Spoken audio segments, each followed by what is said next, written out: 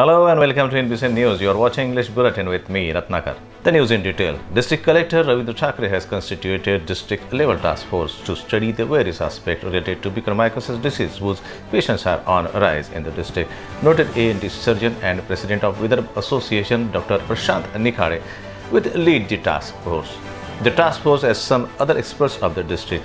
They include Dr. Ashish Thul, President of Ophthalmology Association, Dr. Girish Buttada, President of Indian Dental Association, Nagpur, Dr. Ramkrishna Shenai, President of Association of Maxillofacial Surgeons, Dr. Ravindra Sarnaik, Senior Pulmonologist, Dr. Milind Brushundi, Senior Physician, Dr. Vipin Dehate, Maxillofacial Surgeon, Dr. Milind Changole, Orbit and Oculoplasty, Dr. D.V. Paturkar, District Civil Surgeon, Praveen Thakre, DIO, Dr. Deepak Serokar, District Health Officer will work as Member Secretary. This task force will stand the administration in good stead in containing cases of mucormycosis in the district.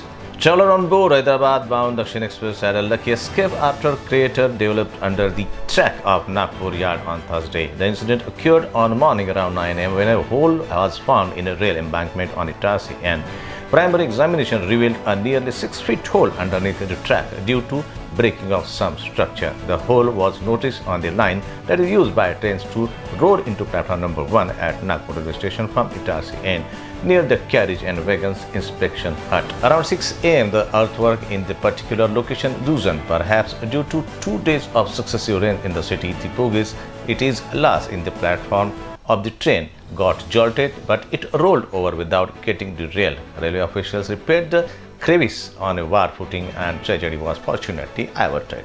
Maharashtra Minister for Energy Project Tanpure visited Khaparkheda thermal power plant and took stock of the operations. Later addressing meeting of officials, he exhorted them to complete the task of completing oxygen plant before onset of third wave of novel coronavirus. Oxygen plants at Parli Thermal Power Station in Marathwada has been shifted to Ambejogai and Barbadi in the first phase of Mahagenco's Mission Oxygen campaign for COVID-19 patients. The minister visited the control room at 500 megawatt set number 5 and learned technical matters from the engineers. Raju Ghuge, chief engineer, explained various aspects of the power station through computer presentation and said they intend to commission the oxygen plant before May 30. Against the backdrop of the coming monsoon and during the COVID-19 period, the power warriors should pay close attention to ensure uninterrupted power supply to the citizens. Nagpur district continues to require more recovery than daily new cases, along with a dip in death and active cases. After 2 months, Nagpur district recorded the lowest single day death count as 28 deaths were recorded on Thursday. On March 20, district reported 26 deaths and since then saw an upward trend in death and daily cases. With 3,405 people recovered in a day, the active cases are at 19,246.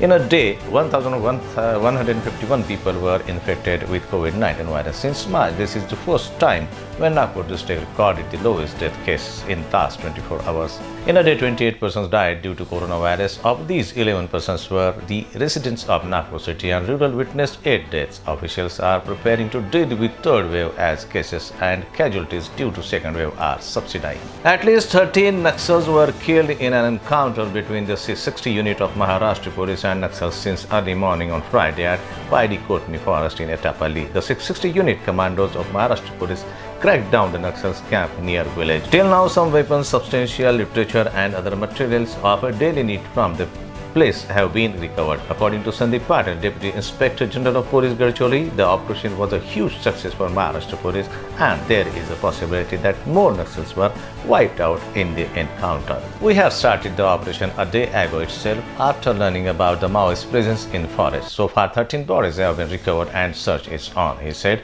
Agencies believe the operation has dealt a significant blow to the naval movement in the area. Dr. Ashok Kumar Joshi, scientist, engineer, National Remote Sensing Center, Indian Space Research Organization, ISRO Bengaluru, has been appointed as the director of Maharashtra Remote Sensing Applications Center, Nagpur.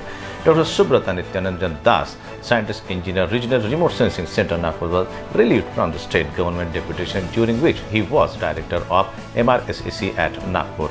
Since March 31, 2020, MRSAC was not having full-time director. DM Kolte, senior resources scientist, MRSAC, has been holding additional charge as director.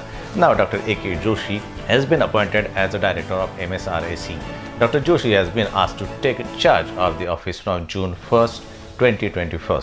His tenure of deputation to state government will be of 2 years, stated a government resolution issued by Planning Department of Maharashtra government on May 19 and signed by the Deputy Secretary. Well, that's all from this bulletin. For more updates in and around the city, stay tuned with INBCN News. Till then, Ratnakar says goodbye. Please take very good care of yourself and family. Keep watching INBC News. Sach dikhaye, bina chupaye.